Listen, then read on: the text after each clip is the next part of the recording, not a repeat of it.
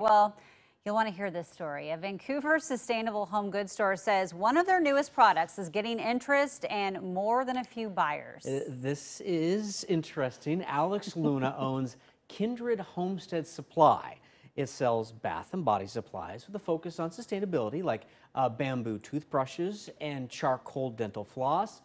One of the newest items is, we need a drum roll. Thank you. Reusable toilet paper made by a company out of Battleground. Luna says customers are coming to her not just because of the water and trees it takes to make regular toilet paper, but because of the shortages we experienced during the pandemic. That is definitely, I think, a concern for people. You know, we started to realize that the supply chain that we have all come to be dependent on, the idea that we can go to the store and something is available whenever it is that we want it on a whim, is always going to be there. And that's just simply not the case.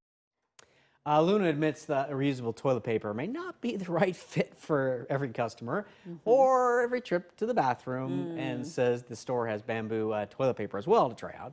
The store is also a bulk refillery, which means that customers can bring in their own jars and bottles to refill things like shampoo, a body wash, and laundry detergent. So I'm going to go out on a limb and say right now that the reusable toilet paper is better than one ply.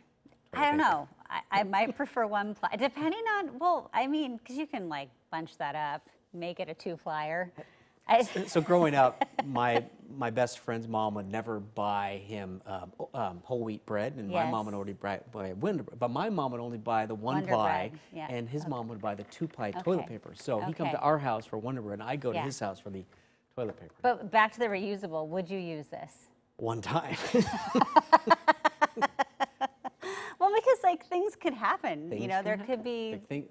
We can make a list of. We can make a list. Event. Yes, we can make a whole list, which we won't.